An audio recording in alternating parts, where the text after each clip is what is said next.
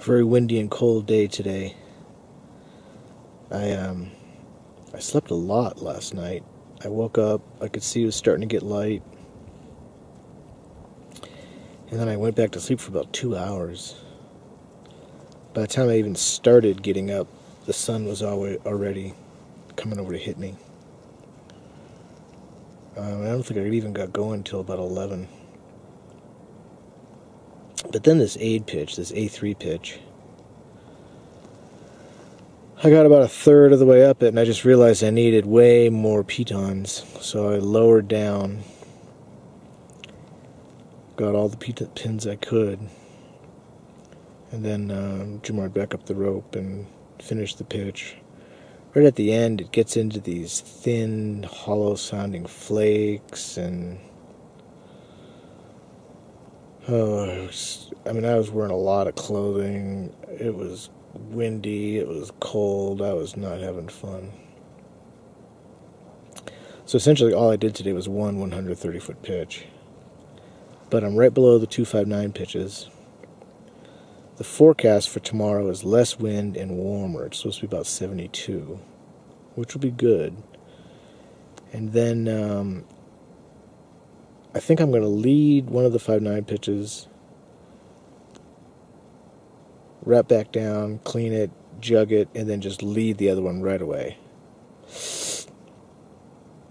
And then come back down and haul.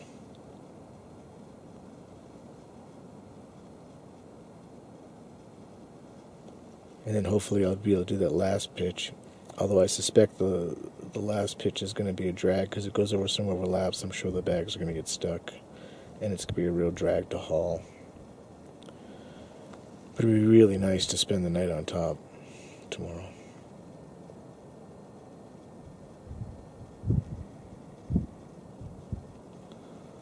My right shoulder was killing me all day. I could barely even lift it. And I don't have any Advil left.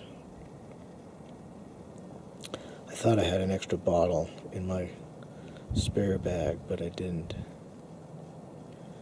So that was killing me. It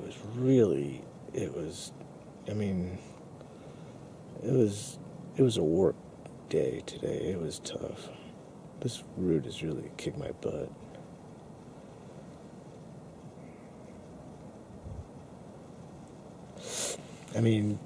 Grape race travel right.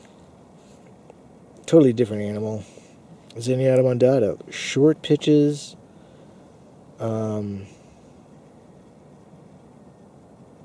Nowhere near the traversing.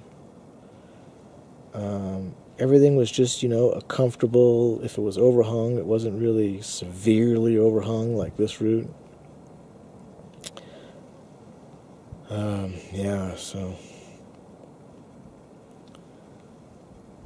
this is easily the hardest El Cap route I've ever done.